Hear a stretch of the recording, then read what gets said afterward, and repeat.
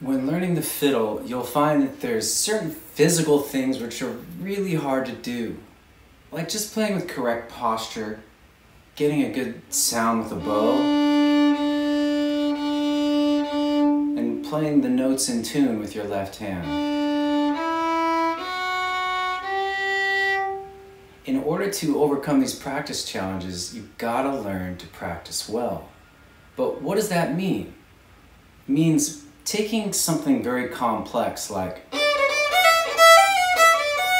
and breaking it down into a series of easier tasks like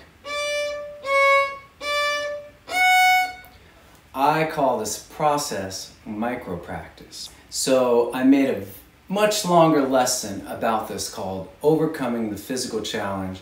It's on the Fiddlehead site. If you're interested in taking a deeper dive into practice strategies, then just check it out. Follow the link in the description. It's a free lesson, and I hope you enjoy it. Hope you find it useful. Thanks for watching. Go to fiddlehead.com for a progressive step-by-step course outline, color-coded tabs, play-along tracks, sheet music, and much more. Thanks for watching the video.